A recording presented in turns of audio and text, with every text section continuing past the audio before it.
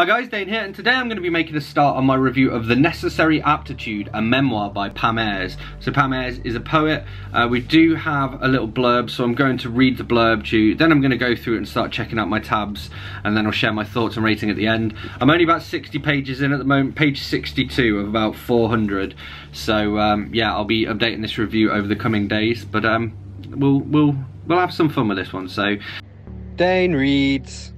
Pam Ayers' early childhood in Stamford-in-the-Vale was idyllic in many ways, and typical of that experience by a great swathe of children born in rural areas in the immediate post-war years.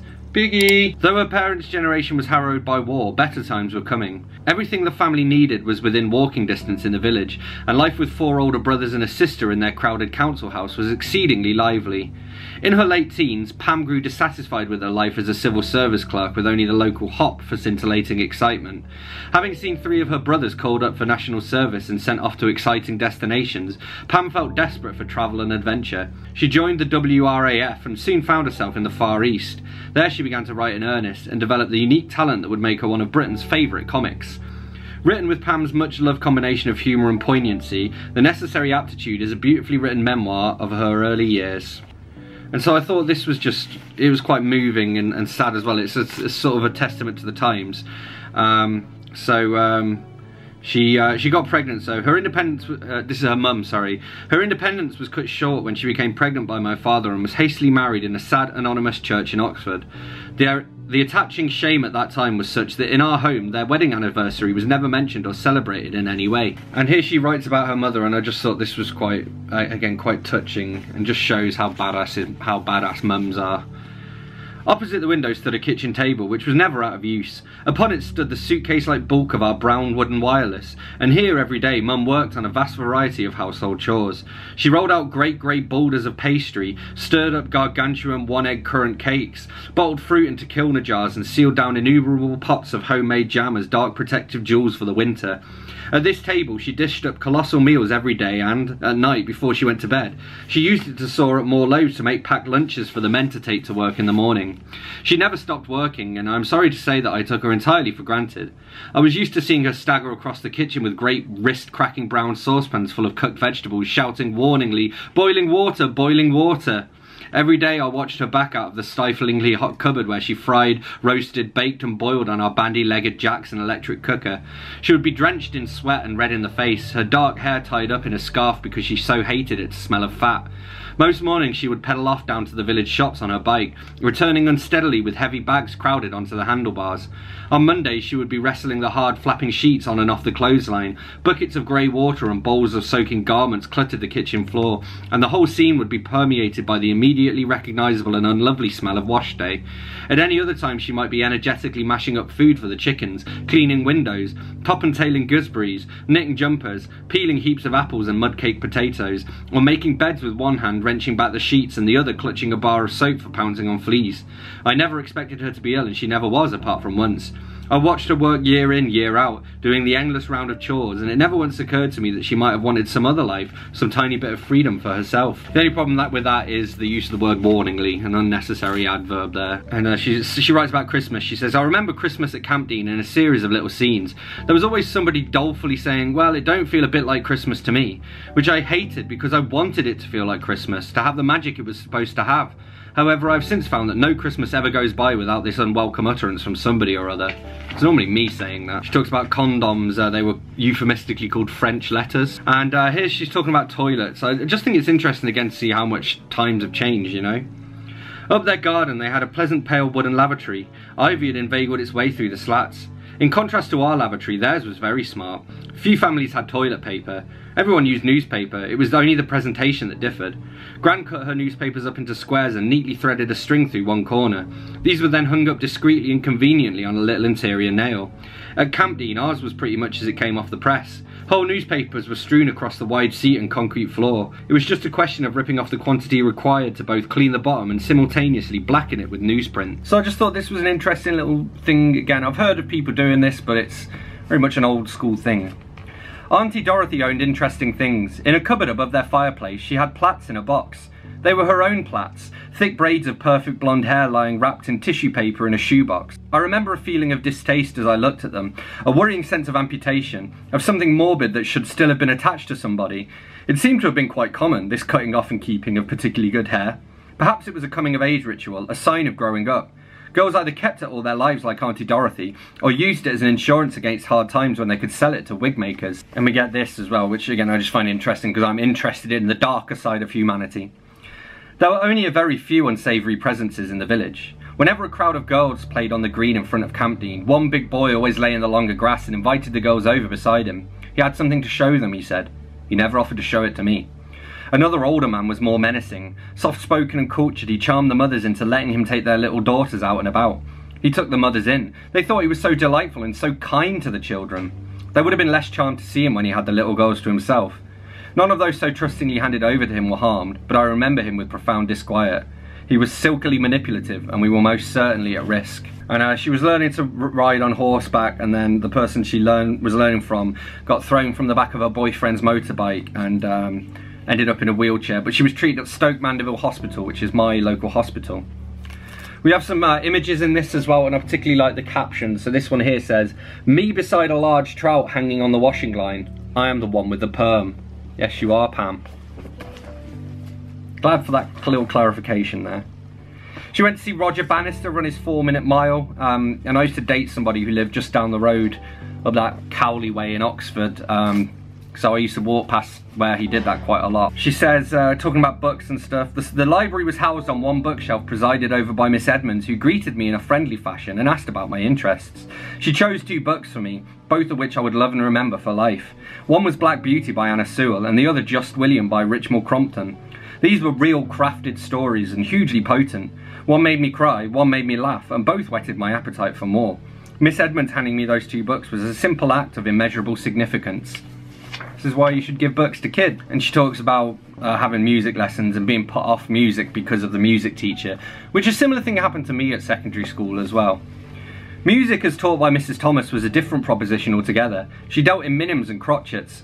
A stave and clef appeared on the blackboard and a large question mark appeared over the top of my head. I couldn't grasp it. I did years later, but then I peered but nothing came through the fog. Mrs. Thomas had a short fuse. One day she asked me what notes went into a certain bar. I had not a clue.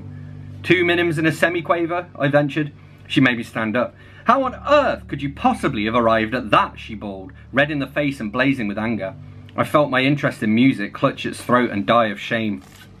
Yeah, there was a lot of like that sort of pompousness in the music department at my school. It was a miracle that I ended up learning to play guitar, but it was nothing to do with school. And in fact, I still have a healthy distrust of sheet music and proper music lessons because of my experience of music at secondary school. And we get the phrase necessary aptitude, which is obviously the title of the memoir. So I'm just going to read this paragraph out here. It was 1960 and I was not doing well at school. I shone at nothing. In art, I decided to craft a monumental head and, having failed to stick the wet, heavy plaster of Paris onto the flimsy wire frame, I lost interest and instead used it to fill up Jeanette Weaver's fur-lined gloves. Not unreasonably, Jeanette Weaver was indignant and I was sent to the headmaster for a wigging. He suggested I try the other creative arts since possibly, as far as sculpture was concerned, I lacked the necessary aptitude. Okay, so this was really sad, and this, I think, is I wanted to read this out because this is a really good argument for why you should get your pets neutered. So she says, "Therefore, it was a mind-numbing development when Dad himself led home a dog on a length of string. Even the kindest observer could not have called her attractive. She was brindled with strange stripes, large and bony. It appeared that Dad had been working for the electricity board on a farm near the village of Appleton when she was a puppy dog. She had taken a fancy to him and followed him around everywhere, bumbling along at his heels. Now he had gone back to the same farm and found the family packing up and moving away. The puppy, now grown up, was going to be put down. Dad couldn't face the thought of it, and to everyone's incredulity and my ecstatic delight, he brought her home to Van Diemen's Road. I named her Judy, like Mr. Howard's nice dog at Camp Dean, and she was installed in a large kennel, which Dad built and duly creosoted in the back garden. All was fine and dandy until a few weeks later when it became clear that she was pregnant. She developed fulsome teats along the undercarriage and carefully made herself a large nest. I sat in the kennel with her as the puppies were born and handed them up to her at the front end to be licked and fussed over. I was enchanted. 12 puppies later, I had misgivings and feared that my delight might not be matched by Mum's. This proved to be indeed the case. She was horrified and put forward the unreasonable view that it would be impossible to keep 13 dogs at number 16. We had a great tearful row in the garden, Mum with a shopping bag to put the puppies in to be taken down to the vet to be put to sleep, and me defending them all. In the end I had to accept the inevitable, and we tried tearfully to figure out which were boys and which were girls. Neither of us had much idea which little bobble signified male or female, but in the end a selection was made and Mum took the tragic shopping bag full to the vet. It was terribly upsetting. I hated Mum and refused to see her point of view. And just this seems like a really harsh way to sober someone up. That night my brother Alan, having drunk too much beer, performed a solo Highland fling up and down the length of the Institute to raucous shouts and catcalls. My other brothers helped him outside and tenderly pushed him into the stinging nettles to sober him up. And again, another little passage on what it meant to be pregnant outside of marriage at that time. Unfortunately, passion itself was not something we could afford to enjoy. The risk of coming a cropper was too great, the results too grim and far-reaching. Girls were chased through fear of the consequences of pregnancy outside marriage. Though the thought of sex was dark and thrilling, we had none of the courage required to indulge. The impact of becoming pregnant while unmarried is hard to overstate. It was a bombshell, a catastrophe. The girl and her family were shamed. They fell from grace and became the target of whispers, sniggering and ridicule. An unbelievable double standard operated as she became the subject of scorn, particularly from men. She was in trouble, or in the family way. She had been eating new bread. She had a bun in the oven. She was up the duff, up the stick, soiled linen. It was acceptable to say these things because she had forfeited her reputation, her respectability, and so too had her family. This is just a very awkwardly written sentence. I don't like adverbs anyway, but this is also in passive voice. So, cunningly to Miss Gunn's emporium, we would go to buy sanitary towels. Oh, don't like that sentence. And not because of the sanitary towels, I have no problem. Sanitary towels. Passive voice that gets me going. She's used to work with computers, and she basically had to input like lengths, widths and quantities of items. And she goes, one day a request came in for a gross of countersunk head screws. The width was quoted but not the length, and the punch card operators needed both. Armed with a voucher, I visited an adjoining office that seemed to be staffed mainly by old soldiers. I shyly approached one of them and uttered the deathless words, "Excuse me, but could you give me a length?" The old soldier choked on his tea and his eyes rounded with joy. Turning to his colleague, he spluttered, "Here, Frank, this gal, she wants me to give her a length." They rocked back and forth with laughter and tears squeezed out of their rheumy eyes. I stood gormlessly by, clutching my voucher and burning with shame. She went to a day release course at the Oxford College of Further Education, an unprepossessing, prefabricated looking building far up the Cowley Road on the outskirts of the city. So that's near where Roger Bannister did his 4-minute mile and where my ex-girlfriend used to live, so I used to walk along the Cowley Road. Nice around there. And she got told that she lacked the necessary aptitude again, the now familiar words. She said, I bought my first LP or long-playing record, the freewheeling Bob Dylan, and looked jealously at the pretty long-haired girl clutching his arm on the cover. And here she writes about her first trip to a Chinese restaurant because they sort of started popping up around the countryside. And this is what happened when her brother Tony takes her mum there. They had their meal and Tone smoked a fag, after which they stood up and made their way to the counter to pay. Hearing shouts behind them, they spun round to see that a Chinese waiter was angrily brandishing a blazing tablecloth and shouting that Tone's discarded cigarette had caused the incineration of the fine linen cloth. That would be £5, thank you very much. Shamefaced, though unconvinced of his guilt, Tone paid up. Naturally, this incident completely ruined the little treat. However, in conversation with his mates at a later date, he was stunned to be told the same story. In the same restaurant, it seemed that his mate had unwittingly set the tablecloth on fire, while he had been made to pay £5 in compensation. The two men gaped at each other as the outrageous truth dawned. They had been done, trussed up like a turkey. And then she joined, what was it called? She became like a female air officer thing, and during their training they had to take off their masks and be exposed to tear gas, which they still do today, but like in like Royal Marines training and stuff. And I think this is kind of what they do as well. She says, I'm sure it was all carefully managed as some laid down way of forming a disparate group of people into a functioning team. First, those in authority were horrible to us, which made us band together. Then bit by bit the figures in authority grew kinder, which made us like them. Then treats and privileges were gradually added to lighten the mix. Also, momentously, we had stopped being at the bottom of the heap. On first arriving, we could see several other intake groups who were better at everything than we were. They could march, they could run, they knew the ropes. Now, to our shameful joy, we could see nervous new girls getting off the same bus from the railway station. New intakes as bewildered, as crucified by homesickness as we had been. How timid and uncertain they looked, standing in their sea of scuffed suitcases. We felt superior and made sure we looked down our noses at them. And so she went to like live at RAF Brampton and Bassingbourn. She says, my first conversation was with two older girls who were sitting on one of the beds. They were pouring quinine from a bottle into a teaspoon. Intrigued, I went over to have a look. Seeing that it was quinine, and as naive and gullible as ever, I was quick to warn them. Did they know, I asked earnestly, that in some quarters quinine was taken in order to get rid of a pregnancy? Their eyes widened with mock surprise. No, they exclaimed, surely not that, it couldn't be. And there they were, thinking it was for bad feet. They chortled together and turned back to their measuring. It never once occurred to me that they might be taking it to abort a baby. And she ends up getting a job working on Matt. She says, for the next 4 years, this saddled me with a job where, most decidedly, in what was becoming a hauntingly familiar phrase, I lacked the necessary aptitude. And she got engaged, and she didn't want to marry the guy. And she says, for some reason I have long forgotten, we were walking along the A1 beside continuous thundering traffic. It was wet, filthy spray was being thrown up from the highway. Over the deafening racket, the conversation went like this. I'm afraid I don't want to marry you. I want to call it off. If you don't marry me, I will jump out in front of the next lorry. Oh, alright then, I'll marry you. On this shaky basis, the relationship was lurching forwards when the RAF unwittingly intervened, and my fiancée was posted to RAF Cormacsar in Aden. The engagement died a troubled and lingering death. I felt chastened by the experience and was genuinely sorry for the whole episode, but the longed-for freedom was intoxicating. At 18 years of age, I should never have relinquished it, but I'd been low and lonely, my judgment clouded. It's because that was what was the done thing back in those days. So here she talks about this freak accident that happened while she was in Singapore. She says, one day a freak accident livened up the daily routine. My friend Christine, who was a brilliant draftswoman and given all the jobs, had a crowned front tooth. While strolling down the red-tiled floor of the office, she unfortunately tripped over the flappy sandals we were issued with and embedded her front teeth in the bare knee of an unsuspecting shorts-wearing airman as he sat studiously at his desk. Though Christine extricated her teeth from his knee, it was observed that the crown remained embedded. It was later removed in hospital. Ouch.